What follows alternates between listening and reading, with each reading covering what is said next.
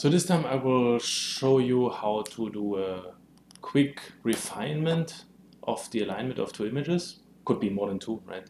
Of n images. In this case, just two to keep it simple. And that's the same data set we looked at last time. And I opened it here already. As you can see, if I press C, you see nicely the overlay of the two images. This is what we did manually last round, so that's more or less right. But of course, it could be a bit off. So actually, to show you the effect of this registration, I will actually manually make it a bit worse, the alignment. So I again do a manual transform, move it a bit over, and bake that. So now we do registration. So the idea is to detect interest points first. That means you have to find little blobby things in the image that will be used for registration. So you can give them a label. You can call them things, or you can do whatever. So this label is just there in case you have multiple interest points that you can handle them. You can also really do a lot of processing on these interest points. You can thin them out, you can remove parts of them, and so on and so on, but we will go into this another time. So in this case, we need a very simple finding of interest points followed by registration. So I usually do interactive first, just to really get a feedback of what we're actually looking at. So as you can see here, the pre-computed resolution levels that we have are 101 to 2. It's not really important, but this just means that those will be loaded very quickly. So in this case, I will do downsample because usually full resolution does not make sense. Usually at least 2 times downsample is a good, or even 4 or 8 depending on the images, is a good level to find interest points. But this depends on the sample. So here we use this. You can use the same in max intensity for both views. I will not do this because they seem to be a little different, so it's going to compute this for each of the images individually. The reason for that is that we just compute one single threshold, and this single threshold works for all images that we run it on in this case. You could also run it individually, but that's a lot of effort.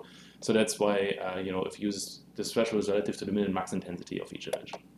Okay, so we run this and do the interactive. And it asks you on which of the two you want to do the interactive. So we just choose the first one, doesn't really matter in this case. And it shows you these pre-computed these images that it just opens. This is just the area in which it shows you the preview. It doesn't mean anything for the processing. So in this case, we kind of want to find these blobby things here for sure, and maybe some others. So we zoom in a little bit. Yeah, the standard thing actually looks pretty reasonable. Maybe go up a little bit with the, or not. So as you can see, right, the threshold really changes how many you find. So we do something like this. Sigma changes the size of the objects to be found. The bigger, the more stable usually, but also the bigger, the less you find. So there's usually a trade-off. Okay, so that seems like a reasonable setting, and I will just apply this. It finds this very quickly within a few seconds. And we can actually now look at this using the interest point explorer here, which then will, if you click on this, will show you which interest points it found.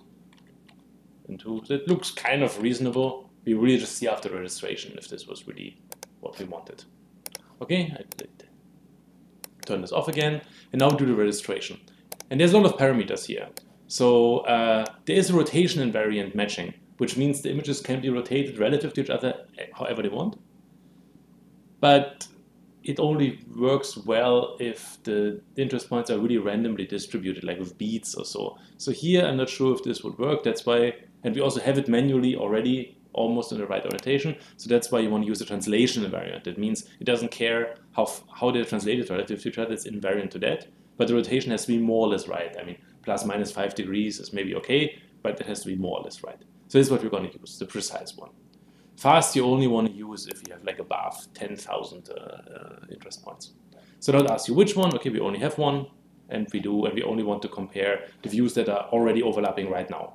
For the two, it doesn't really matter. This makes more sense if you have like 50 images arranged in a tile configuration or so. Okay, so now it asks you a lot of things.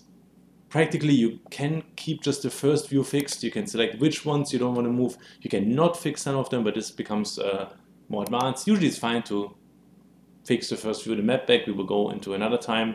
Transformation model, that's an important question. So usually it asks you, this means it can only move. This means it can move and translate and rotate. Sorry, move and rotate. And this means it can also scale and shear and do all these things.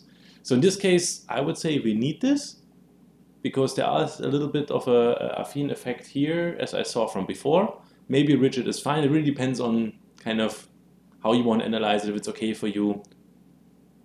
Yeah, as this introduces non-symmetric scaling. It means the different axes, x, y, z, can be scaled in a different amount. So this could lead to little changes in distances and so on. If you don't want this, don't use it. However, usually these changes are like 1%, and you will see later what these changes are. So usually affine is okay, especially if you then regularize the whole thing. You know, if you say, okay, we do affine, but only a bit of affine, and we regularize it with a rigid. It means rotate and scale a little bit. We tried with the standard parameters. I will not go into details now about this. Let's see if this works. I think it does not, but let's just give it a shot. Now it asks the regularization. We regularize the affine with the rigid model, and the rigid has 10%, so it's a fraction 0.1, so 10% rigid. That's fine. So in the window you said it didn't find anything, so it is not good. However, it told you that it found 7 out of 12. So we have said that we need at least 12 to trust this whole registration. So now we do this again. And now we try to improve the parameters that actually finds enough points. So the number of neighbors is not something you usually want to change, but you might want to change the redundancy. That means it just tries to find more corresponding points. So we set this to 2, and then what it always does, it finds the best and the second best one. And the significance says how much better the best has to be than the second best. So if we take this down at the same time, that means we'll find more. So now we really increase the amount of descriptors that can be found. We press OK. And now it runs. Takes a bit longer, so the complexity increases significantly. And as you saw, snap, it found the registration with an error of 1.6 pixels. And it found overall 15 matches, which is on the lower edge, but it's okay. And now we can even look which matches these are. So here now we have the corresponding points, and you can see that they're all in this area here, especially if you set this to gray, it becomes more. Right, you can zoom in and you see that these are the points it found to be corresponding. And they're so close to each other because this is basically the corresponding one from the two views. So you should look at one of them. Okay, so you could stop here and say, good, I'm happy with this registration. What you might want to do though is refine this even more. So there's another registration scheme which registers, it doesn't try to find corresponding points without having any a priori knowledge. The iterative closest point actually assumes whatever point from the other image is closest and assigns this a correspondence. And this is an iterative process. This was originally developed for matching different surface scans from laser scanners or something like this. So this works here pretty well actually. So now that we are very close to the result, we can actually do this. And it will find more correspondences.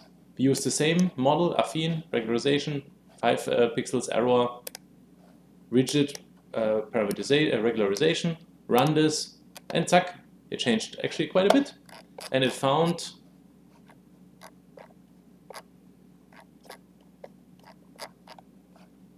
here 46 with an average error of 1.6 pixels. So if you look at the correspondences now, it's way more nicely distributed. Now there's some down here, that's why it actually rotated this a little bit around. So that's actually a desired outcome.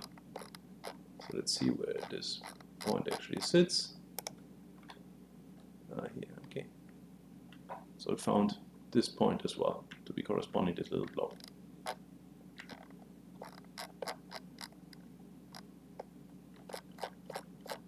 Okay, so much for the alignment. Now you have a nicely aligned data set. And I stop here for now. We could now even go to non-rigid alignment, but again, that's going to be in a different video as well. And of course, never forget to press save.